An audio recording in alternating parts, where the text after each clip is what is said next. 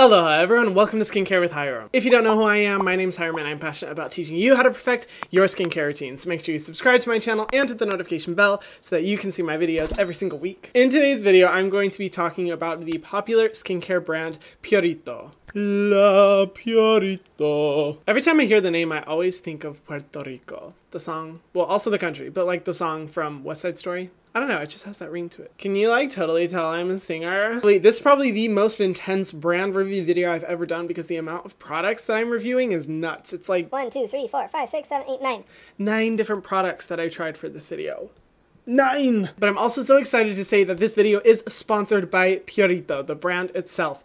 And this is probably the most excited that I've ever been for a sponsorship because I had already been using Purito products and had talked about them in videos before when they reached out to me and they were like, hey, we would love to sponsor you for a video. And I was like, you're already like one of my favorite brands out there. Yes, of course I will do this. Another reason why I was so looking forward to this video was that in their initial request for a sponsorship, they specifically asked for me to be completely honest and that they wanted my honest feedback on every single product, which I really appreciate it when brands are receptive to any kind of feedback because good and bad feedback are critical for product development and brand growth. And it's just refreshing to see that when so many brands that reach out to me that are like, we only want you to talk positively about our product, which I'm like, girl, you're gonna get the honest truth. Love it, hate it, eat it, ate it, love it, hate it. You're just gonna get my honest opinion. But Purito did send me a lot more products to be able to try, some of which I absolutely love and some of which I definitely do not love. And I want to share my experiences with each of you. I'm first going to tell you guys a little bit about the brand, then I'm going to talk about each of the products, my experiences with them,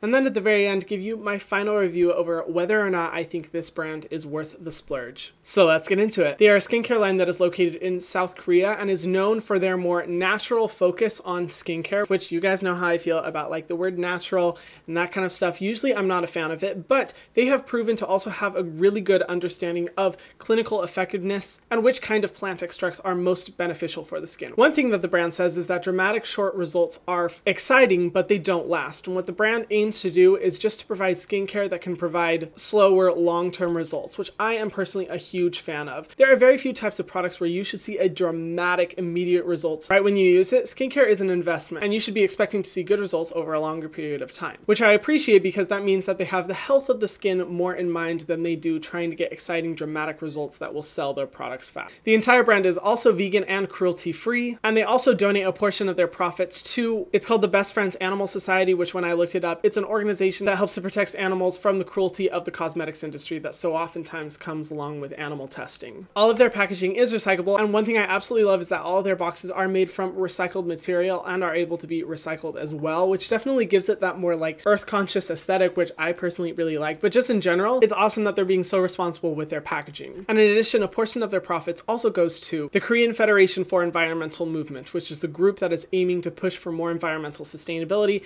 in South Korea through different companies, as well as just among individuals in general. You guys know that I love a brand that focuses on environmental sustainability, so when I saw that they prioritize the health of animals and the health of the earth, as well as the health of skin, I was like, bitch, sign me up. In addition, the brand has a huge list of things that they don't formulate with, and for each product it's a little bit different, but overall I did appreciate seeing that the brand does not formulate with ethanol, oxybenzone, or synthetic fragrance, all of which are really irritating or just damaging ingredients that I do not think are necessary in skincare products. Alright, let's get into the products. I'm so freaking excited. I will organize these by steps in the skincare routine. So first for cleansing is the From Green Cleansing Oils. Now, I haven't been to cleansing oils in the past, but recently I've been getting a lot into cleansing oils because they do such a good job of removing dirt and sweat buildup from throughout the day, as well as they are the best way of removing sunscreen from your skin. For formulation, the ingredients that I love in this are sunflower seed oil, sweet almond oil, and grapeseed oil, all of which are really hydrating and healthy oils for the skin.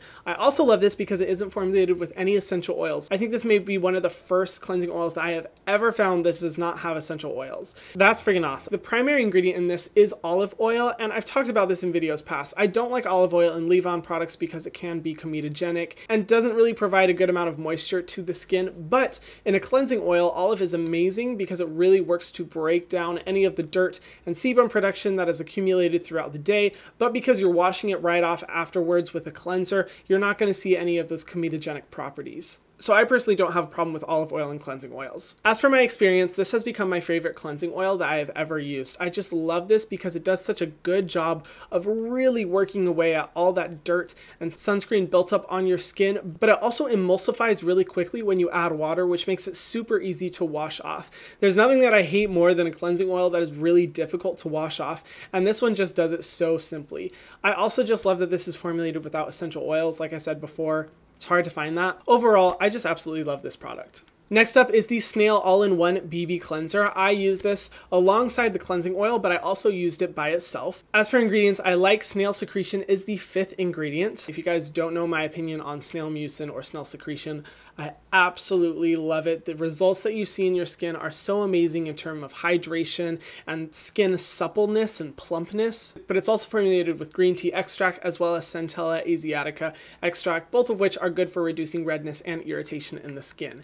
As for ingredients I don't like, this is formulated with both sodium lauryl sulfate and sodium lauryl sulfate. Now, sulfates are not the worst thing in the world. I don't like runaway when I see them, but when I see both of them together, I personally do not like that formulation. I think it can be overly stripping to the skin, and when you have options like sodium cocoa glucide or other more gentle cleansing ingredients available, I just don't think it's necessary to include them in a product. And to be honest, I was a little surprised because Purito does such a good job of formulating with a really low amount of fragrance and incredible ingredients in their products. When I saw the ingredient list of this, I was like, I'm not in love. I don't really like it. And overall, I will say I will not be continuing to use this item, nor do I really recommend it for those reasons. In my opinion, stick with the cleansing oil. You will see much better results with that, and just pair it with a good cleanser and you're good to go. All right, moving on to serums, which is definitely an area where Purito shines. The first one I want to talk about is the Advanced Snail Repair Serum. Oh my goodness, you guys. So freaking good. This is formulated with 93% snail mucus filtrate, as well as glycerin, which is a hydrating ingredient, and Centella asiatica, which is great for reducing irritation and sensitivity across the skin. And I have to say, I loved the feel of this. I loved using this overnight, and I noticed when I woke up that my skin was just more supple, and the irritation and sensitivity just calmed down a lot. I will say I was at one point using this both day and night, and I think that's just a little bit too much for my skin. I think this is best used at night to assist in that reparative process that your skin naturally goes through. This is one of the best snail mucus products that I have ever found, and I just love the price point as well as the results that I saw in my skin. Highly recommend. The next product is the popular Centella Green Level Buffet Serum. This one I've seen so many people use, specifically because it is formulated with a high concentration of Centella. And I have to say, when I look at the ingredient list, I was just blown away by how incredible this ingredient list is. It's formulated with 49% Centella asiatica extract, not Centella asiatica leaf water. Extract. If you don't know the difference between the two, when you see an extract, it's usually more concentrated than any other form that you will find, which means that you are getting the most possible benefits from that plant as possible. A lot of times companies will advertise that they formulate their products with Centella, but when you look at the ingredients in Centella asiatica leaf water, which is a highly diluted form of that ingredient, which means you're not going to see many results from that ingredient. This product has one of the highest, if not the highest, concentrations of Centella asiatica extract that I have ever seen before, but it's also formulated with niacinamide, which I love for reducing oiliness and dark spots across the skin, as well as jojoba esters, sodium hyaluronate, which is going to draw in moisture into your skin, and a soothing peptide complex. Woo! Intense ingredient list. I wasn't lying when I said I was so impressed. The only things that I don't like about this product is that it is formulated with a citrus essential oil as well as lavender essential oil, but they do have a form of this product that is an unscented version. I didn't realize it when I first got this product, but now looking at the website, I'm definitely going to be purchasing that one, and I highly recommend that you guys do the same because it's the exact same ingredient list except just formulated without those fragrant essential oils. The results I saw on my skin from this were so freaking good. I just loved how this soothed the redness in my face. It's a little bit tacky on the skin, but honestly, once you apply a moisturizer, the tackiness kind of goes away. I probably will be using this forevermore because this product just has one of those ingredient lists that I'm just like, dang, every single ingredient I absolutely love.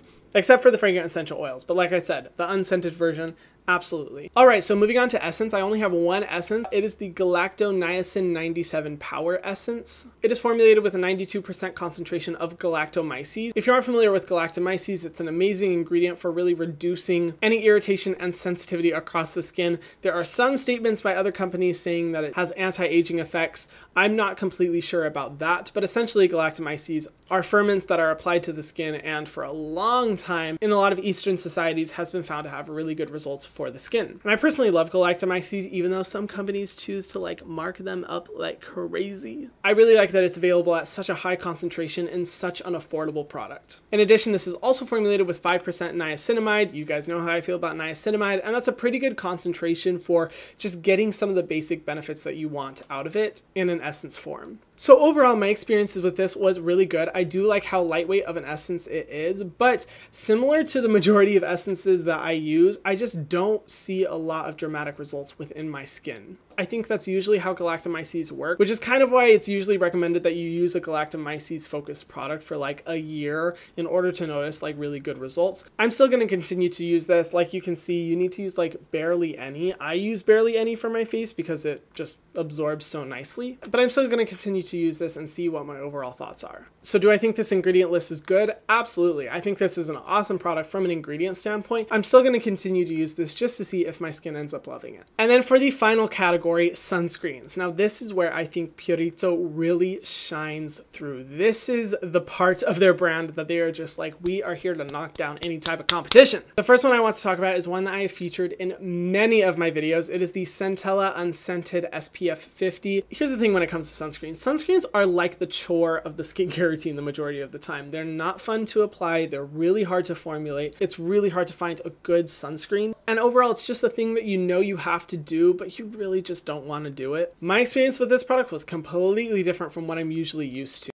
This sunscreen, so freaking good. If you watched my best skincare of 2019, I actually featured this product in that video just because it's such a revolutionary sunscreen that delivers such good protection without you even noticing it. I love this product because it's formulated with the more innovative and modern sunscreen technology that Korea has embraced and that the United States still needs to embrace. Hurry up, US, it's taken too long. South Korea is at the forefront of skincare technology, and they have found some amazing ingredients that work so well for protecting the skin from any damage while reducing any potential sensitivity, while still simultaneously being a chemical sunscreen, which I definitely appreciate because the type of chemical sunscreens that we have here in the US are just, they're so old-fashioned. They're not necessary. I don't know why we still use them. They're harmful to the skin. They could be harmful to the environment. I'm just like, meh, just let's let them go. The experience of putting it on is very, very similar to like an extremely lightweight moisturizer. It doesn't feel like a sunscreen when you're putting it into your skin because there's no white cast and it soaks in so quickly while providing a lightweight level of hydration. The protection was so good while I use it. Honestly,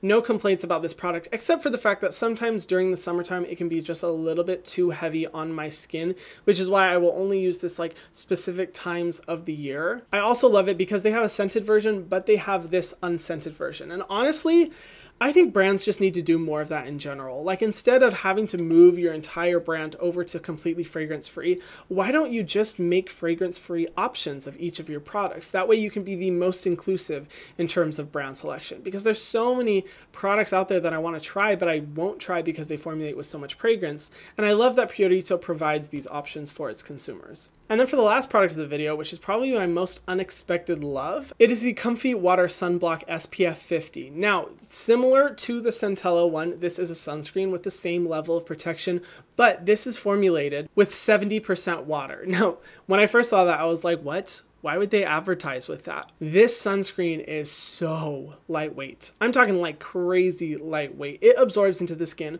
so freaking easily. And one of the reasons I'm so blown away by this formula is that it is 100% a mineral-based sunscreen. So the primary ingredient that they use is zinc oxide in this for protection. Zinc oxide is an incredible ingredient for protecting your face throughout the day from sun damage. And while I love it, zinc oxide is always so frustrating because it provides kind of like this thick layer of whiteness across your skin. But let me just show you guys how good this is. So like I'll apply a little bit on the back of my hand, rub it into the skin. It instantly disappears. Like it's crazy. You can't see any white cast whatsoever.